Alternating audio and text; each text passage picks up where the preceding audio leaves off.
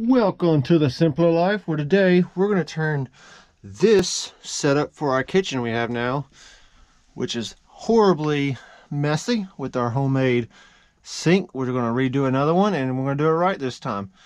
And you know, we're going to have to clutter all this out. We're going to turn this into this.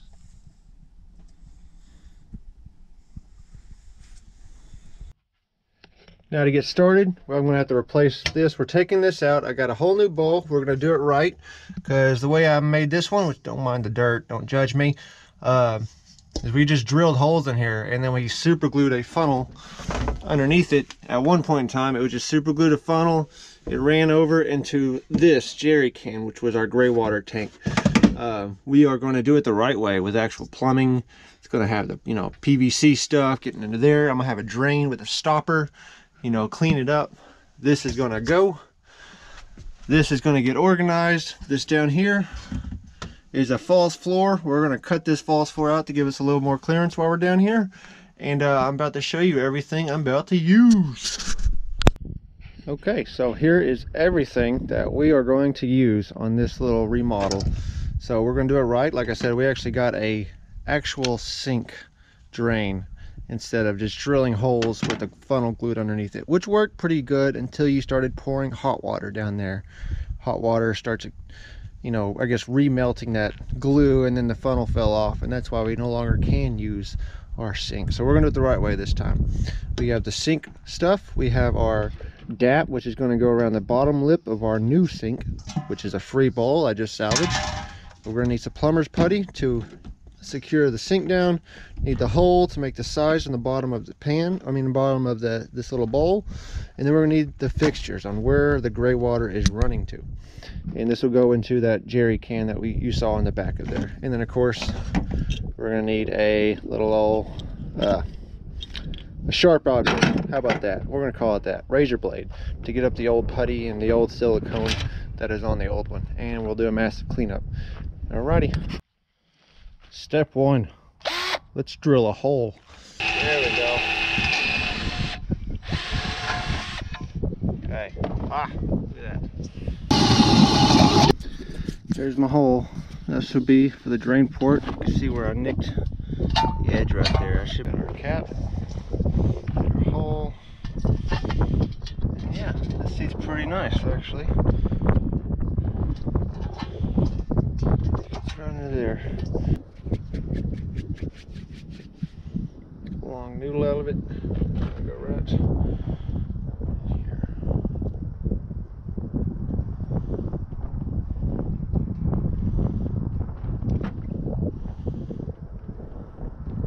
I know I used too much, but I'll squeeze that extra out. We can always cut that extra out. So right to the top. There.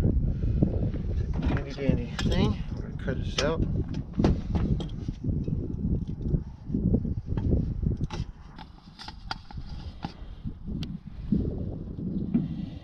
There's actually no reason to remove the outside of it, because the threads are on the inside of this. If anything, that'll help better hold it into place. So I'm just gonna actually go around and just smush it, make sure it's making good contact.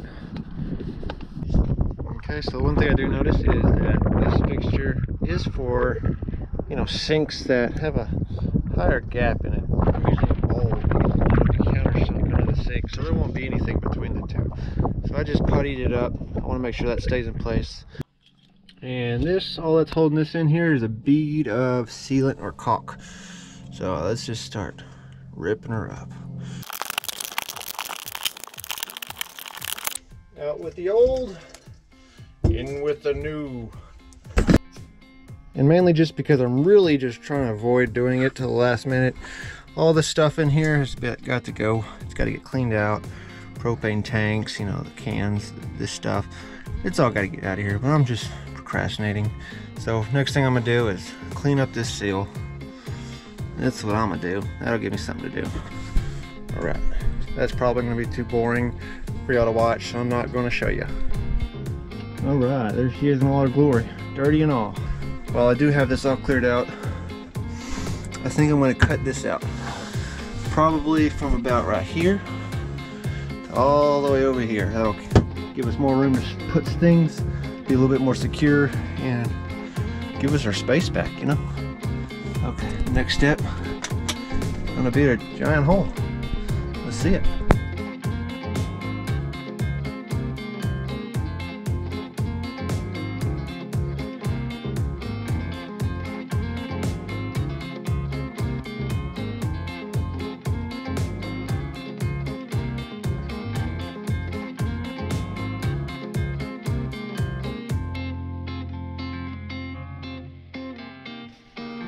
Look guys, we made a hole. Welcome back, and it looks like there's a lot that's been different, but don't worry, I didn't really do much. All I had to do was I figured out the positioning of the sink or bowl sink and caulked it down, and that's why there's all of our canned foods are in there. You can see under here, all I had to do is screw the bottom piece in, and now I'm just working on the plunger part to make the thing, you know, release water or keep water. Seeing where I'm going to put the little hole at for that doomajiggy. That's other than that, that's it. I went ahead and pieced together how the P-trap and everything's going to go. So it's going to slide into here, and then that is flexible, and so that will bend down in towards our tank, which is our, like I said, our gray water tank. Next step though is to get this doomajiggy hanging up in here, so it pulls it up and down. And I think I'm going to drill a single hole about right there in between that piece of dirt and this piece of dirt. You can see, go back and forth.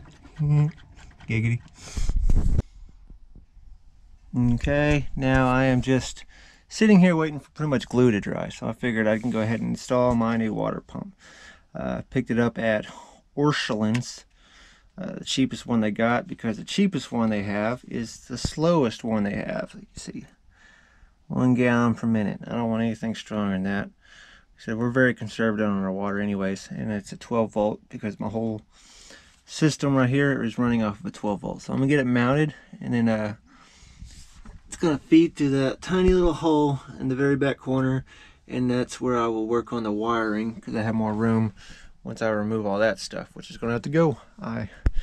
It's crazy because my wife is about to be home in about an hour, and this house, it is really messy. But I got a lot to do really quickly, so if I miss something, I apologize.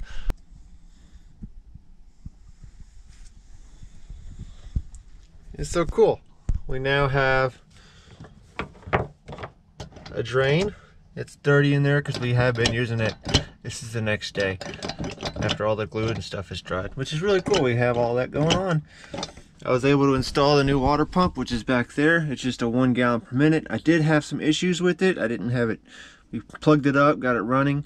I wired it to a switch so I can keep it on and off. But you have to prime these. Did not know that. My last one, I did not have to prime it. So lesson learned for me on that one. But this is our water tank. We have 4 of these. We'll exchange those as needed. And then we can see now there's so much more professional pump going on, because the last one, like I said, was literally a funnel we glued to the bottom of this, and it had a rubber hose that went to this tank, and that's how we were expelling our gray water. Now I don't have to worry about if any hot liquids go in here, it doesn't shatter this at all, and it's just nice. It works all well.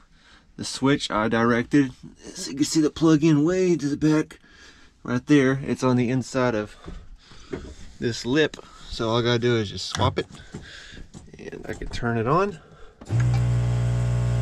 and then I can drain it, and there's no leaks. This is really great. Anyways, thank you guys for watching, and if you want to see any more little DIYs, at least some homemade rigs, I will be posting some later. I do have a part coming in converting our electrical system to somewhat of a quick and easy shore power is what we'll be doing. Right now this is how we get our shore power.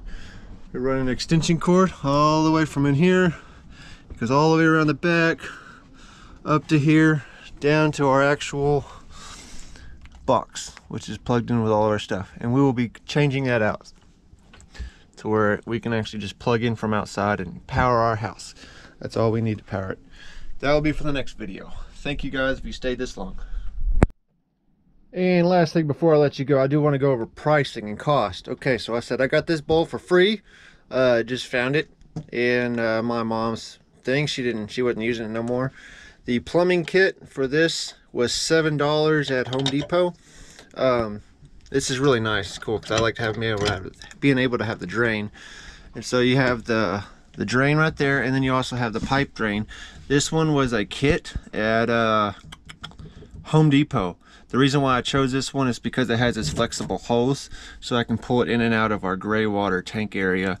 And there's many other fixtures, so you can affix it to reach longer spots or further away spots. This was $17, and the water pump was 20 bucks, like I said, at Orscheln's.